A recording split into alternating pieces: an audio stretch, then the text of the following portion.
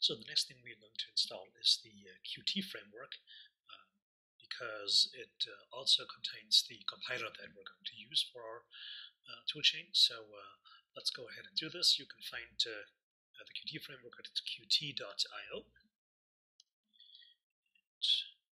There you get the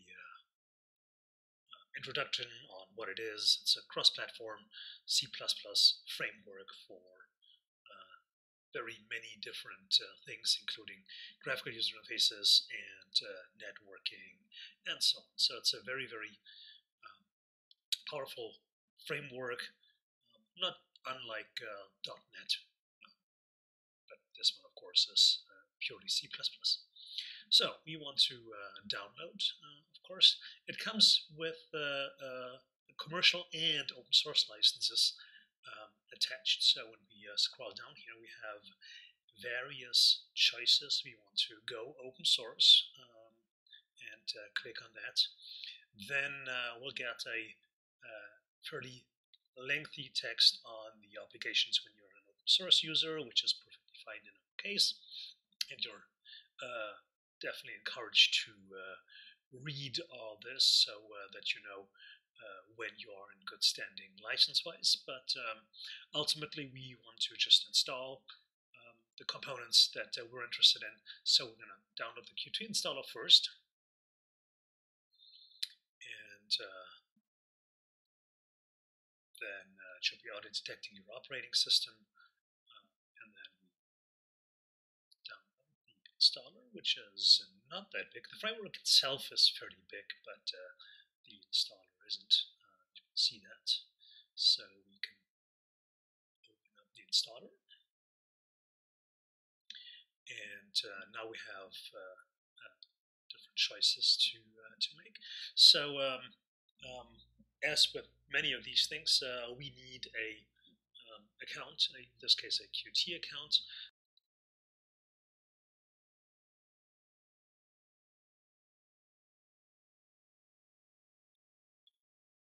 So once I'm logged in, it checks my open source license, and it gives me the opportunity here to make sure that I understand what the ramifications of the open source license are. Go to the open source Qt setup, and now it's going to download the meta information on what versions are available and with which compilers and everything like that. And we'll see once this is done what choices we'll have to make, and these will be very specific for our particular toolchain. The fact that there are many different viable compilers on Windows makes this somewhat non-trivial. It's definitely easier on Linux and macOS, where all you'll ever have to deal with is CLang and GCC. So we're going to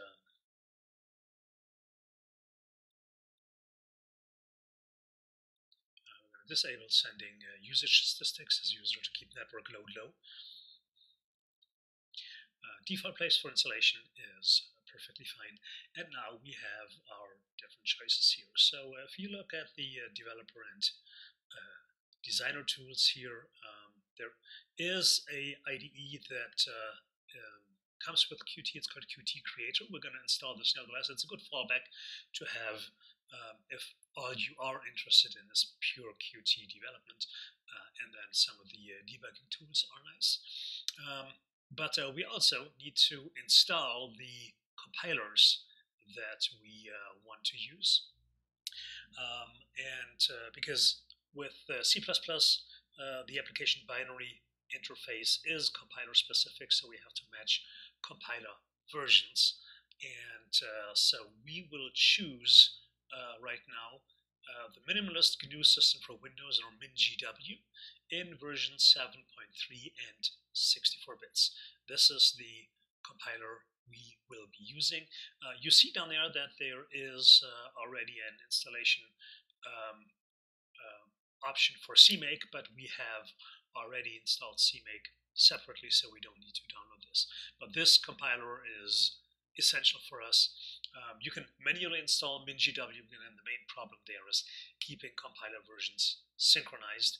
And Qt comes with a complete compiler installation, and our tools down the road will be able to find this particular toolchain. So we will be just fine with this particular compiler. Then when it comes to the actual download of Qt, we're going to go for the latest release. And there you see that they provide precompiled versions for various compilers and configurations. And here we will have to match MinGW 7.3 with 64 bits as well. Otherwise, we cannot compile software because the versions of the compiler don't match. So, and but that is that. So we have everything that we need, and we agree, of course, to the open source license. And Qt is perfectly fine with in the program menu, and then we are ready to install. And now the system downloads it. It's a pretty large download, couple of 100 megabytes up to possibly a gigabyte. So this is going to take a while.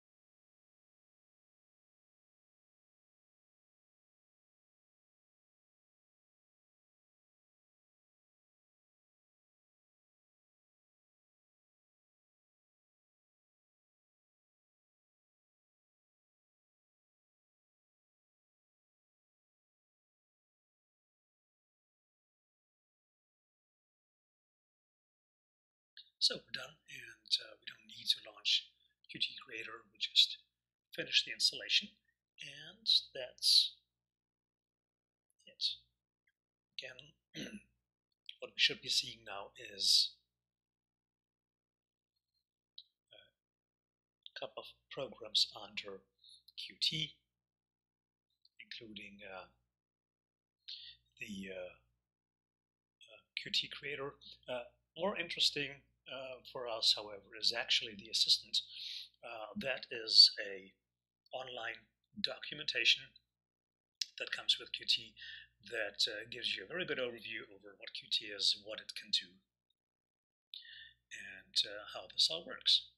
So you are invited to walk around this thing and learn. We will mostly, in our classes, be using the signal slot mechanism, some of the graphical user interface tools, and most notably also the testing interface Qtest, which is actually down here.